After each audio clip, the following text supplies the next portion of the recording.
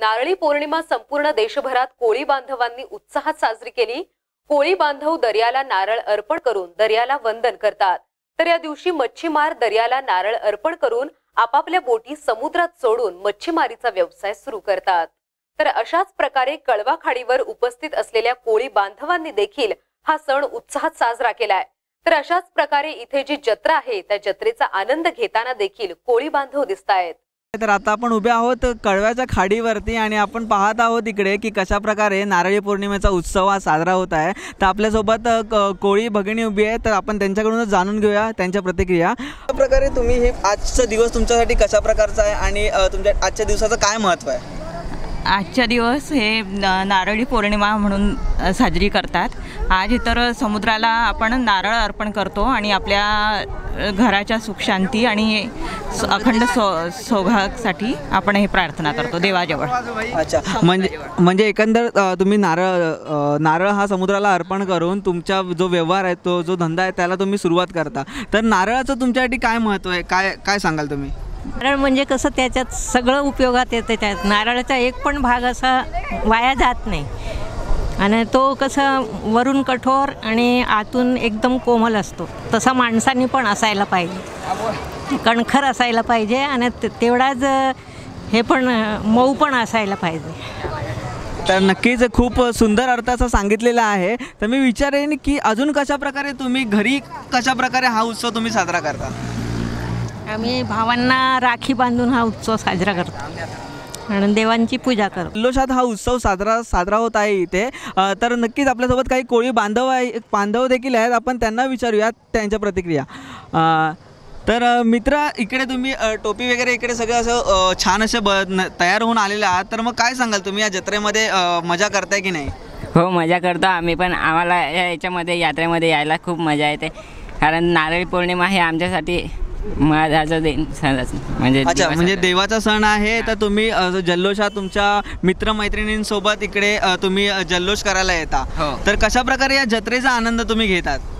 म्हणजे आम्ही आता नारळ पौर्णिमाचे नारळ बोलतो हे खाडीला अर्पण करतो। दिवस नाही तर समाजातला प्रत्येक घटक जो समुद्राशी जोडलेला आहे, समुद्राशी ज्याची नाळ जोडलेली आहे, अशा प्रत्येकाचा ज्याचा समुद्राशी संबंध आहे तो प्रत्येक जण हा सण जो आहे तो साजरा करतो। की आपण नारळ समुद्राला अर्पण करतो, तर काय महत्त्व आहे नारळाचं? जसं आपण देवाला नारळ अर्पण करतो की आपण काही मागतो, समजा आईकडे काय मागतो, वडिलांकडे काय मागतो, तर आपण एक जसं रिश्वत म्हणतो आपण, त्याप्रमाणे देवाला आपण एक नारळ देतो की बाबा तू माझा हे कर, माझा सांभाळ कर। तसं समुद्र ह्या 4 महिन्यांमध्ये पूर्ण खवळलेला असतो आणि तुम्हाला कोळी बांधवणं किंवा आम्ही शिपिंगचे रिलेटेड आहे त्यावेळेला फार रिस्की असतं समुद्रात जाणं।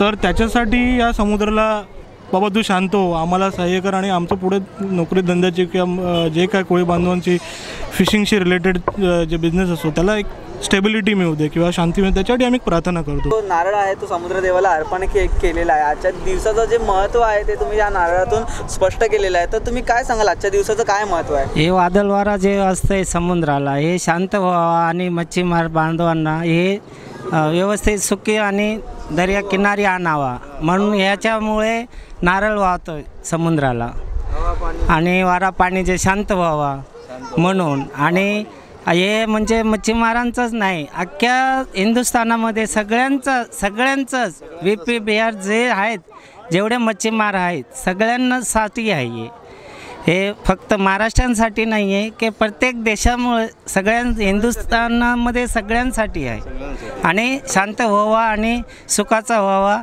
म्हणून हे नारळ अर्पण करतो आम्ही समुद्राला, गंग्याला।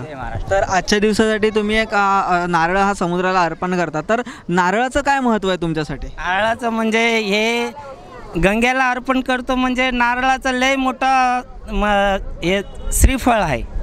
हे श्रीफळ आहे जे गंग्याला वाहला का शांत होतं हे त्याच्यामुळे आणि वारा पाणी थंड असते, जाग्यावर थांबवावं म्हणून हे नारळ देवाला आम्ही देतो। आणि वारा पाणी वायदल व्हावा नाही म्हणून या आम्ही नारळ वाहतो, म्हणून शांत व्हावा म्हणून कोळी बांधवांना आणि आगरी बांधवांना सर्वांना शांत राहावा असा सुखाचा समृद्धीचा आहे आणि तिकडे जातात बाहेर ते सुखरूप राहावा असे विनंती करतो. तर नक्की तुम्ही पाहिलं असेल की कशा प्रकारे कोळी बांधवांचा हा जल्लोष आहे. ते नारळ अर्पण करून एक समुद्राला एक त्यांची भेट देतात आणि समुद्रदेवेला वंदन करून त्यांच्या व्यवहाराची आणि धंद्याची सुरुवात करतात. तर आज मी सगळ्या कोळी बांधवांना नारळी पौर्णिमेच्या शुभेच्छा देतो.